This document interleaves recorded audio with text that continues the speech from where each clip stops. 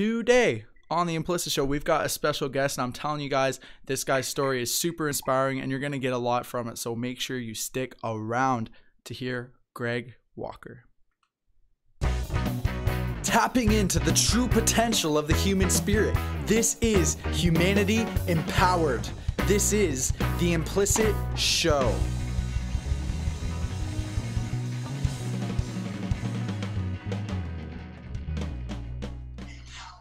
Hello and welcome to the Implicit Show. I'm your host today. My name is Bren Dubé. We've got a special guest. I got to tell you guys, I'm super excited about this because we've had a really great week up until now. I mean, we had a ton of great guests during the week, and today I think is a good workup to get Greg Walker on the show. And just chatting with Greg before we clicked live here was really cool to hear his story, and he's got such an intensity to the way he speaks and to his message. So I'm really excited to hear about his story of how he went from where he was to where he is today. And I'll let Greg introduce himself for you guys. So Greg, introduce yourself a little bit, man. Tell us a little bit about your story, about who you are, and what some of the experiences that created Greg Walker today. Well, thank you for having me on your show. I really appreciate it. I'm Greg Walker. I'm 13 of 15 kids born and raised in Columbus, Ohio. My parents were drug addicts, alcoholics, whatever you want to say. With brothers in and out of prison, sisters on the streets. My baby, my 15 sibling, had a baby, under 14 years old. That's amazing. My father had like 18. I don't even know how many kids he had. Children, brother, sister. I thought it was like 18. My mom had about 15. I got 14. I'm the only one to ever make it out of the 9th grade, let alone go to graduate high school and go to college. That's because my teacher, Miss Renee Rivers, who saved me. My principal asked me on the very first day to drop out of high school, just because my 12 siblings dropped out of high school before me. And I did drop out. I was leaving the door. He was right. Who am I to think that I'm the one who's going to make it? I'm pushing people in the lockers. I'm crying. As I leave the door, someone grabs my arm, my elbow. And I turn around. I just wanted to knock their damn teeth out. But it was someone who I loved very much. My teacher, Mrs. Renee Rivers. She looked at me and says, "Boy, lower that hand. You ain't hit nobody. What's wrong with you, Gregory? Why are you crying?"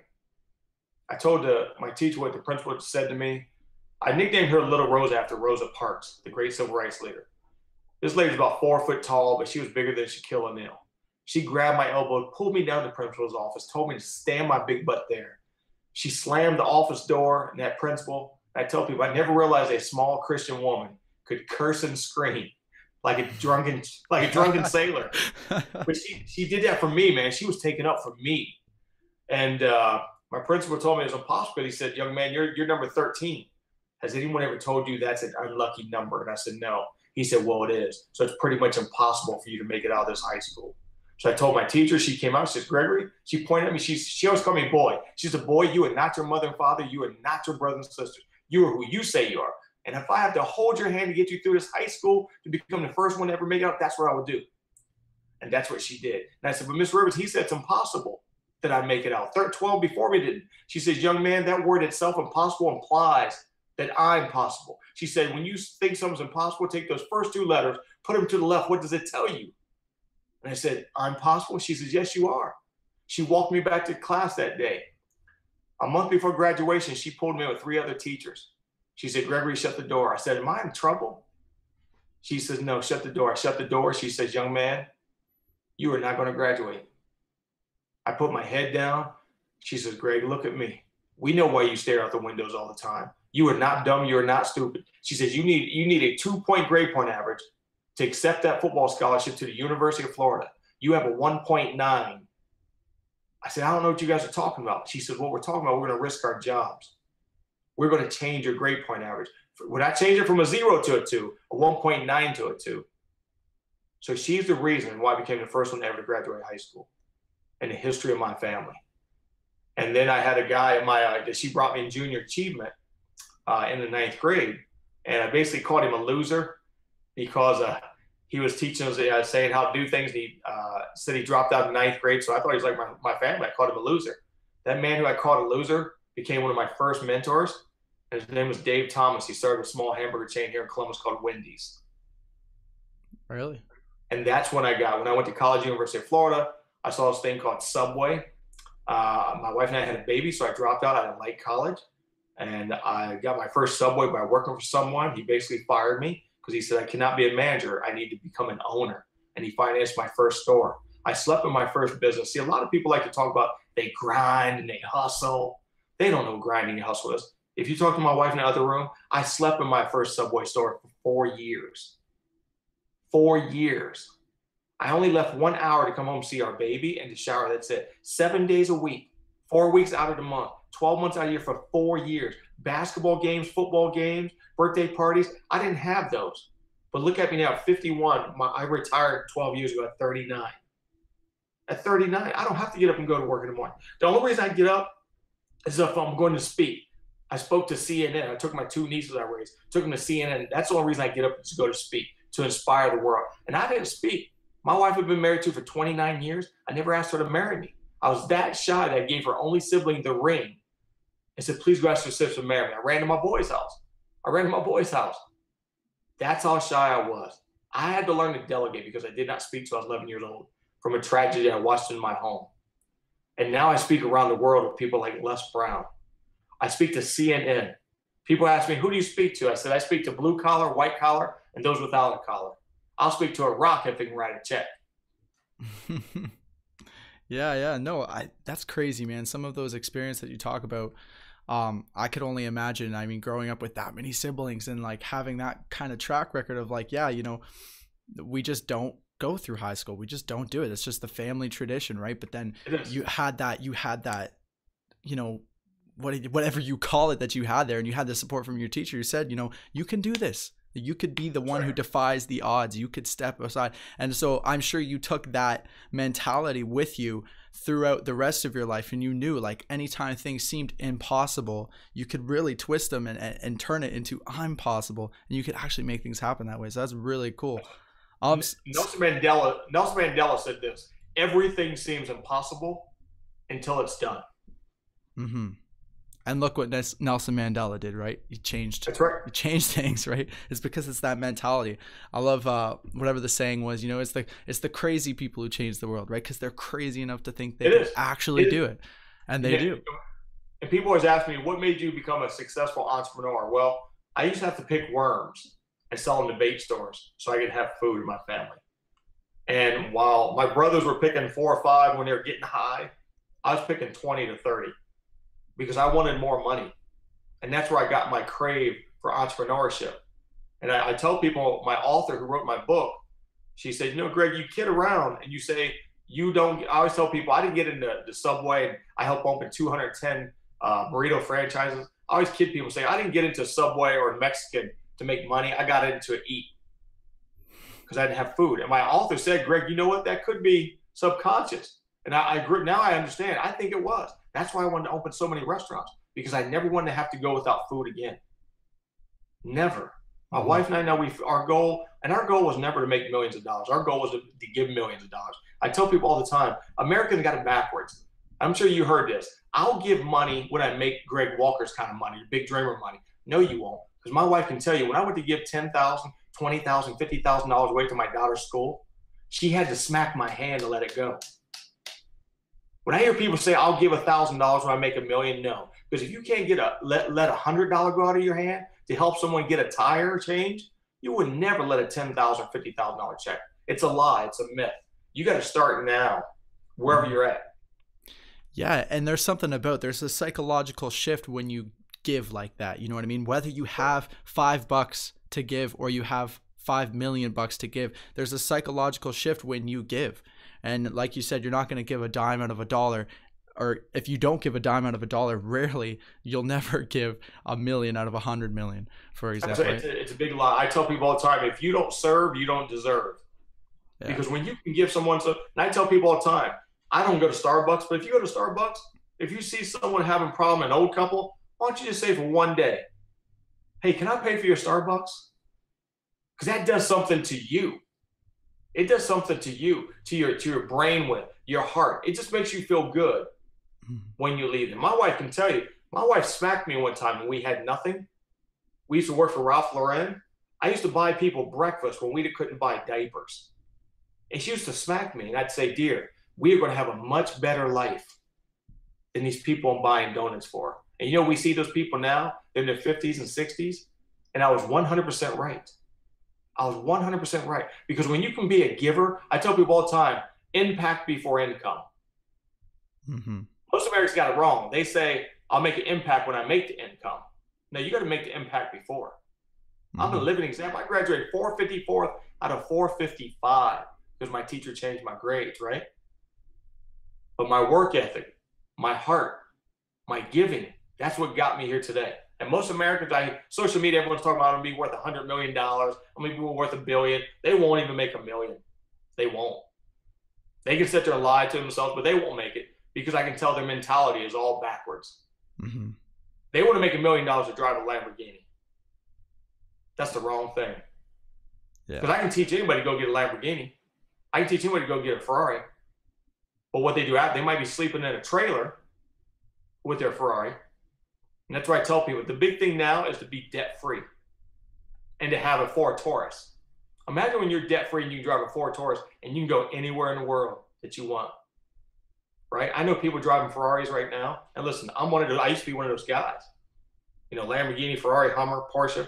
My wife still has a $120,000 Mercedes-Benz that's paid for. But I don't need those things anymore. I drive a minivan. I don't, because I realized at 51, I don't need to impress anybody. You can ride by my house where my bedroom's larger than my house. I grew up with 14 siblings. Yeah. So I tell people, make an impact before you make an income. And life will be phenomenal. Not good, not great, but phenomenal.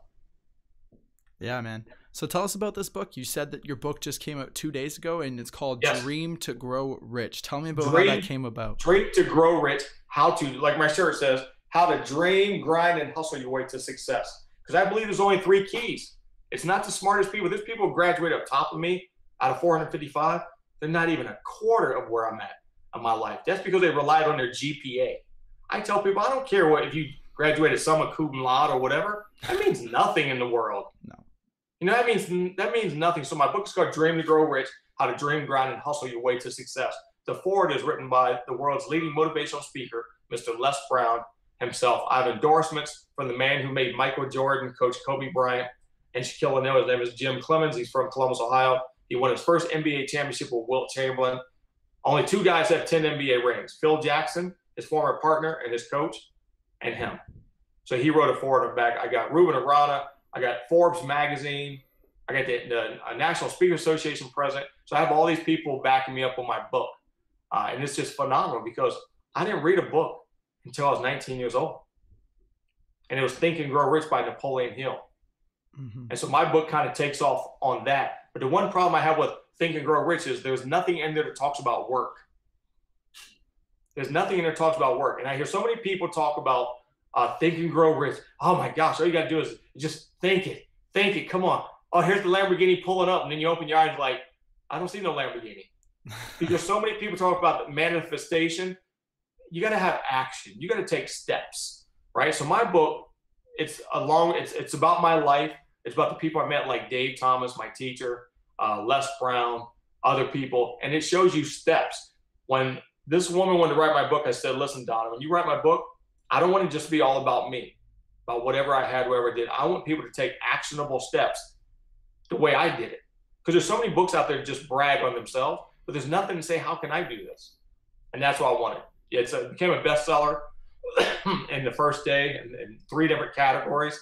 And I'm taking a tour around the country.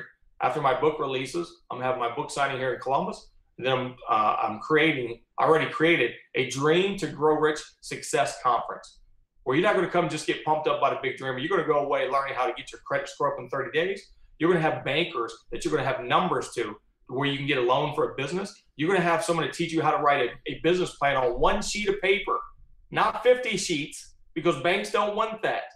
It's going to be a short resume of business plan. So when you leave there, if you cannot be successful, that's because you don't want to be successful. Yeah, that's a good point. I didn't read a book until I didn't really get into books until I was probably 21.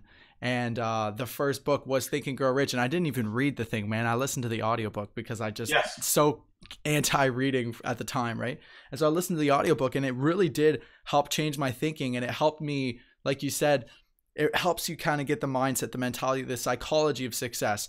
But you know, the psychology of success is pretty useless if you don't take that action that so many people talk about. And I find it's really interesting. There's a big like debate, you know, a lot of people say, no, it's all about action, action, action, action. Just worry about the action. Other people on the other side say, no, you could just, you know, you got to think of the mentality, the motivation, the inspiration. You got to get into the right mindset.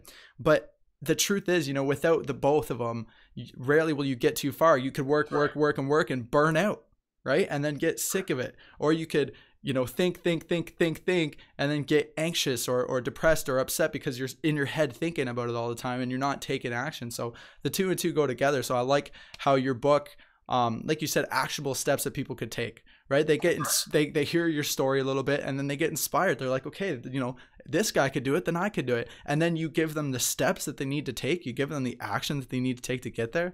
That's amazing, man. So tell me a little bit about how you're going out, you're traveling with this book, because I found that pretty cool. You said you're traveling around the country with it. There it is. Dream to Grow Rich. How to dream, grind, hustle. Yeah, when it comes out, I'm going to be doing book tours all across the country.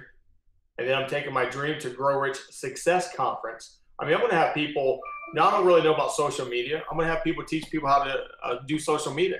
Because I tell people, you have to get out there. You know, when Murray Newlands of Forbes magazine heard me speak out in San Francisco, he pulled me to the side and he said, you know, Greg, I have a problem with you. And I said, what's that, Murray? He said, you're not on social media. At the time, I was on nothing. And I said, well, you know, I retired in the restaurant business. I don't need social media. He said, Greg, did you hear that I spoke in 8 countries in the last 4 weeks? I said, yeah. He said, well, they didn't want me. They wanted the big dreamer. But guess what? They don't know the big dreamer because he's in Columbus, Ohio, in his nice big house. So he said, you got to get out. And so I started doing Periscope, did that, knocked it out. I was voted #1 motivator on Periscope. People started seeing me there, started booking me to speak. And now, you know, from Zambia to Israel to Detroit to Las Vegas, I'm heading to Miami soon. And then I'm going to California, 2 times in California, and Australia with Arnold Schwarzenegger. So, you know what? Tell your story, people. Yeah, that's amazing. And like you were telling me before the show, you were telling me how most of your life you were hesitant to talk about yourself or your story at all. Like at all. And then all of a sudden, you know, recently, I think you said, what happened there? Like, how did you kind of break out of that and decide, okay, people need to know this stuff? Well, my doctor asked me to join Toastmasters, which is an organization to teach you to become a competent communicator. You know, a lot of people like CEOs go to that. People have to give presentations in their job. But it took me 5 years because I don't dress up. When I spoke to CNN, I wear this ball cap, my shorts, and this shirt says Dream Grind Hustle because that's who I am. I got to my age at 51. I got here by being me. So Les Brown told me I should join Toastmasters. His mentor, who's my mentor, Mike Williams, he told me I should. But it took me 5 years to get there. I got there, didn't speak. They told me I had a gift, and within 6 months, I was in Las Vegas. You know, Las Vegas for the World Championship Public Speaking. And I thought I was terrible.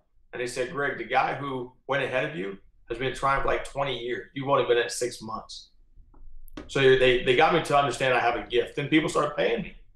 You know, 1,000 here, 1,500 there, 7,500, 10,000, 15,000, 20,000. And now I thought my whole career was restaurant. And now my purpose in life is to inspire people, to get people to step into their possibilities, to step into their dreams, understand that they are worthy enough, to understand if this kid at 15 can become successful, massively successful, then you can emulate it. All you got to do is emulate me. You can duplicate success. Success starts in the mind, and then the feet have to go get it. And I tell people all the time when I speak, you will never find a white FedEx truck or a brown UPS truck come up to your house with a box, and they say, Mr. Walker, hey, big dreamer, here you go. Here's your dream.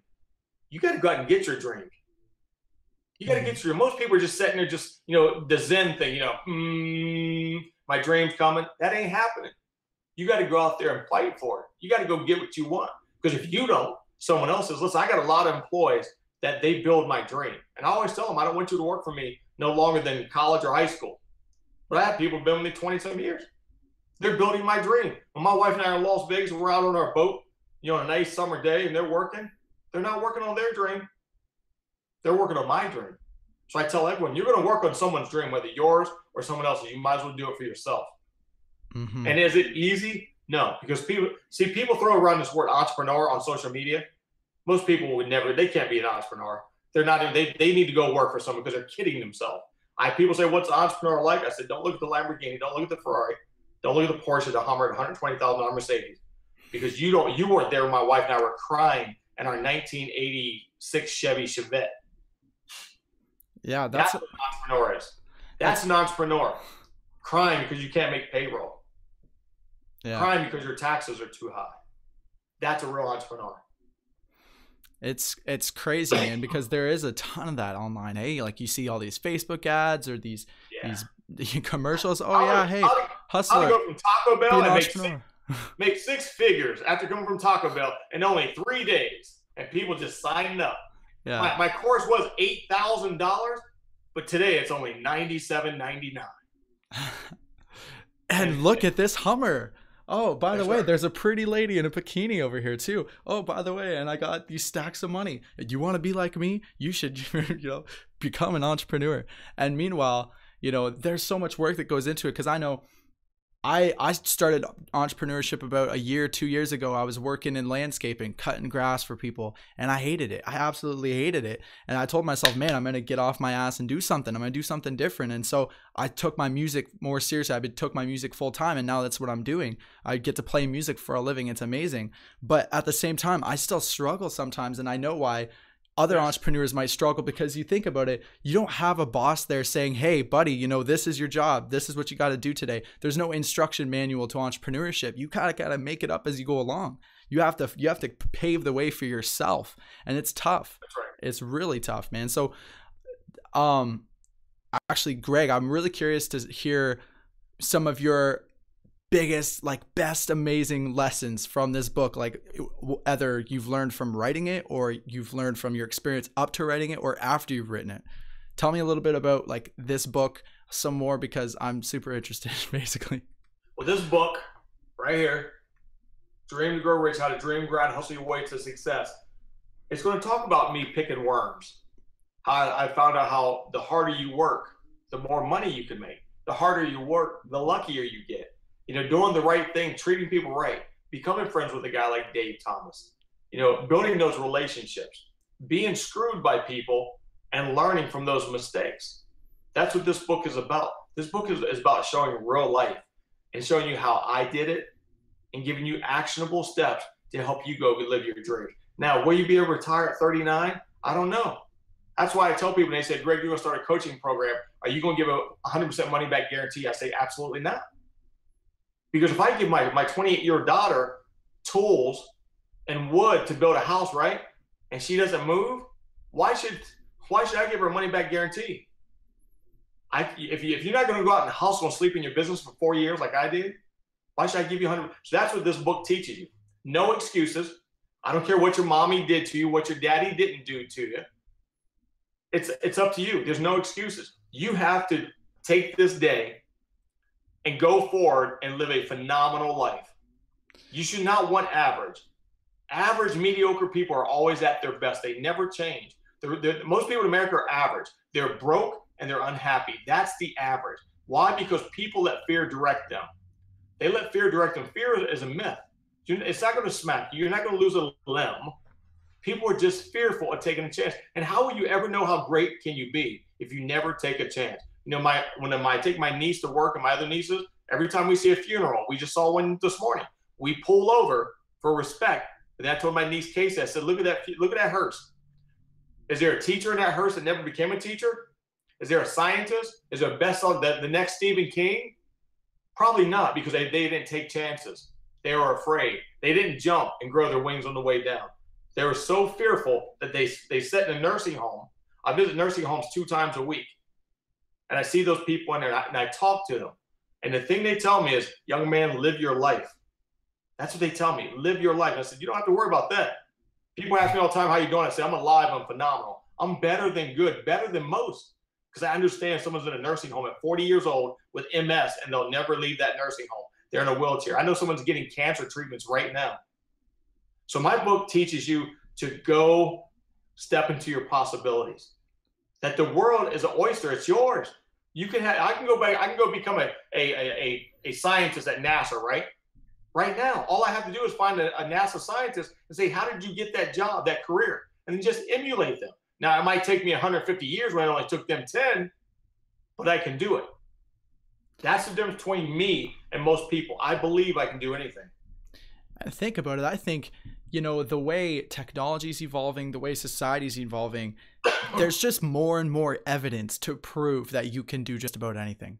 There's just more and more evidence, because you think about it, like what blows my mind is how every day, someone's breaking a world record, or somebody's creating a new technology, or creating a new industry, or something along those lines, or revolutionizing, the world. It's crazy the opportunities that are happening on a consistent daily basis, and it's only happening faster and faster and faster. So if you're, I don't care if you're 18 right now and you're just stepping out into the world and you're like, I don't know what to do, there's no possibilities for me. Or if you're like 70 and you feel like you're not down and out yet and you want to do something with your life, but you don't see the possibilities, like, dude, cell phones.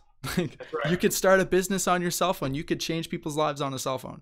You could have impact that way. No, the great thing about cell phones is you talk about age. I tell everybody who's listening, go watch the movie Founder about Ray Kroc. He didn't start the McDonald's, but he bought the McDonald's brothers out. Ray Kroc was a milkshake salesman who failed many times. And when he went to buy the McDonald's franchisees from them, he went to every bank and they were like, hey, aren't you Ray? Aren't you Ray? Aren't you Ray? Because he brought so many floppy products to the banks for investments. He was 54 years old when he bought the McDonald's brothers. 54. I hear people in their 20s and 30s say they can't make it. And I'm like, you can't make it because you don't want to make it. Yeah. You don't want to make it. That's the problem with most people. They don't think they can make it. They hang around people who have never done anything in their life. They want to tell them that they can't do it. Listen, I had a lot of people who asked to invest with my wife and I 30-some years ago. That, I don't want to get into it. Most Americans are bandwagon fans. They don't like the NFL team until they win the Super Bowl, right? It's kind of like the Cleveland Indians here in Ohio. When they were the old Cleveland Indians, people made fun of them. You could see probably 20 people in the stands. As soon as they built the new Jacobs Field, everyone said they were a season ticket holder. Right? Yeah. When things go good, no one wants to be the first person to ride in the first car. No one wants to be the first person to go to space. This is why phones are so great. This is my buddy Hans Frailer. Look at that. He's in New Zealand holding my book, sending it to me live. What up, Hans? Nice. Look at, he's got my book on his phone. New Zealand. That's why this thing is so tough. It's across the world, man. Yes. What took me maybe 10 to 15 years to make my first $1 million in cash. There's people don't listen. When I do my courses, my coaching, on speaking, on business, my mentorship, my book, I'll make $1 million in the first year. If you think about it, my book, I go into a recording studio tomorrow to make my audio book.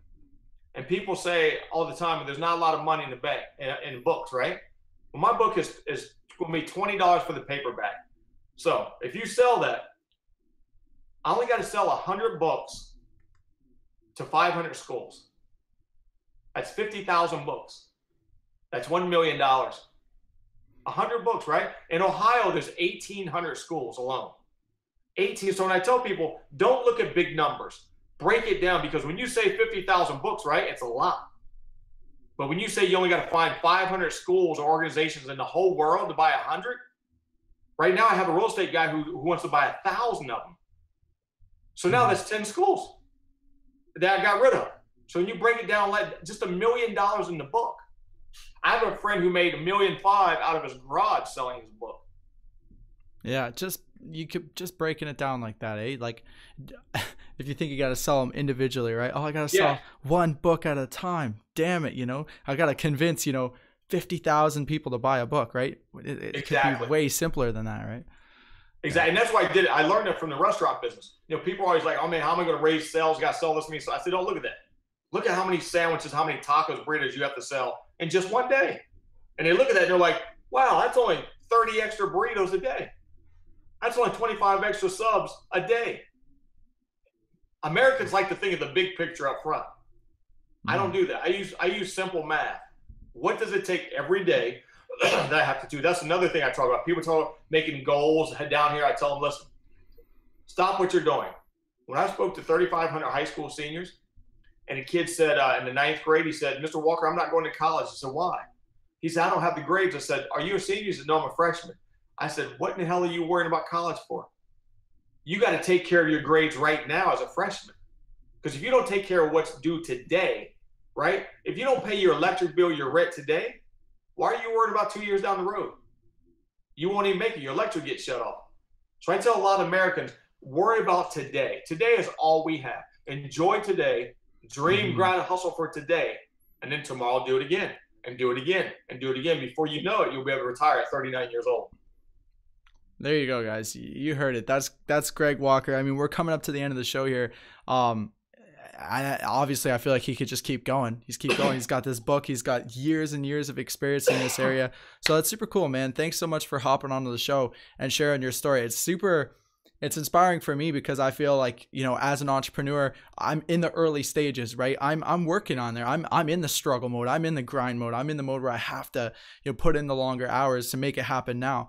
And it just gives me hope that, you know, if I remain consistent, if I keep on going, no matter what, I persevere, break through the things, don't worry about what other people are saying or thinking or whatever, and just focus on what I'm doing. And I think, thank you.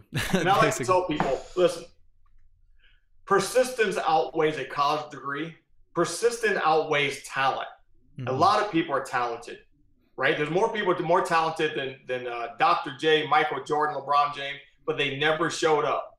They're still getting high at 50-some years old on the street corner, talking about how they used to beat Michael Jordan, right? And I tell people, CPP,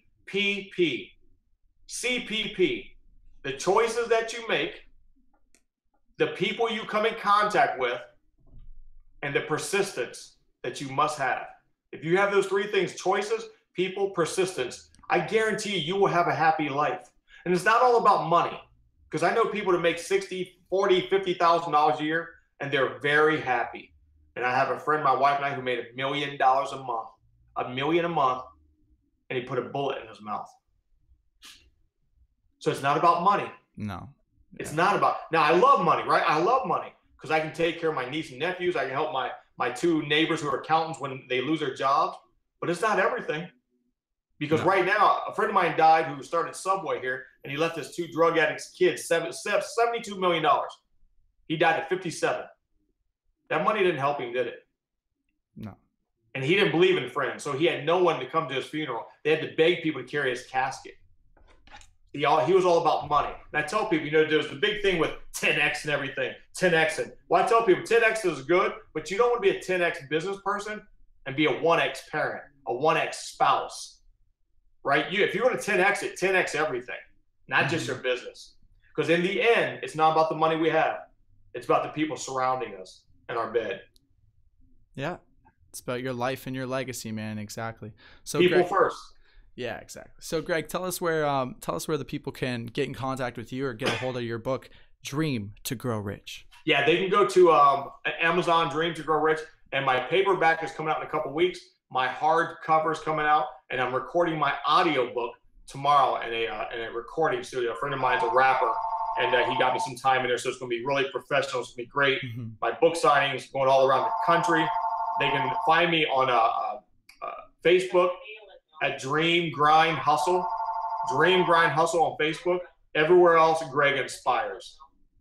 Boom. There you have it, guys. Greg's a busy guy. We should let him go. He's getting phone calls left and right, you know. Make sure you go check out his book. All that stuff's coming out soon on paperback, hardcover, audiobook, and hook up with him on social media. And if you guys want to support what we're doing here at Implicit, you can go to patreon.com/implicit, where you could get books and courses and audios and coaching and mastermind. All that stuff is available there. And yeah, we just got to say thanks one more time to Greg for coming in, and thank you guys for tuning in and sharing and liking and all that good stuff. Greg, let's see the peace sign. Peace, bro. Peace. Peace. See ya.